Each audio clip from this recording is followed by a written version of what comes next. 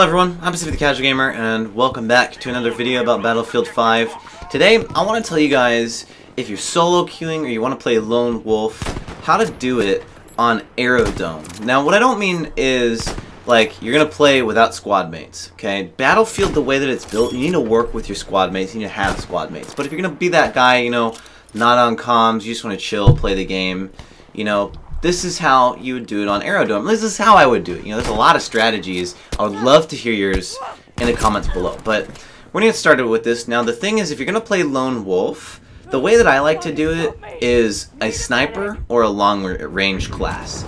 I prefer the sniper class because of the spawn beacons, okay? Now, with the spawn beacons, what I do is I'll chill at the top of the map or the bottom of the map and kind of watch, you know, okay, are we pushing C? Do we have C? Do we not have C?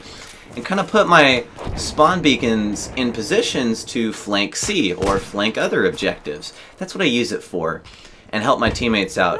Then, when I'm sniping, I always do this when I'm sniping. Well, most of the time. If I remember, if I'm actually trying, I'm going to snipe other snipers first and keep them occupied so that they don't pick off my teammates. Now, if C, which is always the objective that's being fought over, if you don't have control of C, or you do, and there's all the fighting at C, you're probably not going to need to snipe other snipers. You're probably just going to need to look out for the flanks and stuff like that. Now, the other thing that I'll do, if I'm playing this all by myself, is I'll watch the mini-map and see, okay, let's say you're playing the German side, and they have A, B, and C, and we don't have A, B, and C. We have the other three. What I'll do is I'll be like, okay, well, B's at the top. I'm going to flank around and capture B, because they're probably not going to be at B. I think that, at least for me in my experience, a lot more people spawn at A to go to C, or they'll spawn at C than B.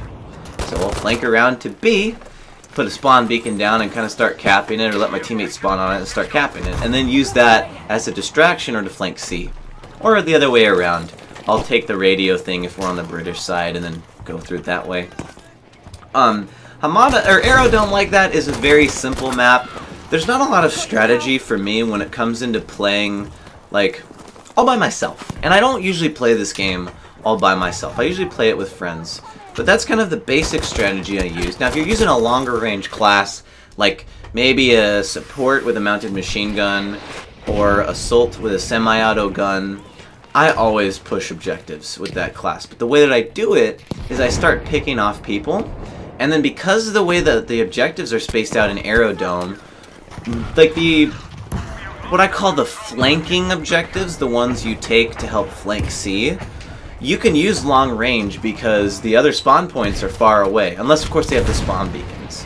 And if you're using support or assault, I noticed that the scoped weapons and mounted weapons can do really good at close range as well. It's just a little bit harder to use them. So that's pretty much what I do. A lot of it, lone wolfing on this map, is flanking. The reason why I wouldn't say go to C is because there's going to be so many enemies that if you have callouts, you're going to have an advantage. Think of it as when you go to C, you need to play like it's Rainbow Six Siege. Keep your corners, keep your angles, kill them one at a time, and know that there's going to be callouts everywhere. I find that when I'm playing with my friend Austin, and we both attack C at the same time, we give callouts, we usually take C a lot easier than if I'm just playing by myself, running in there, going, you know, guns blazing, killing everyone. So I think that if you're going to take C, have a coordinated attack, or have a strategy. Have like a detailed strategy that you're going to stick to.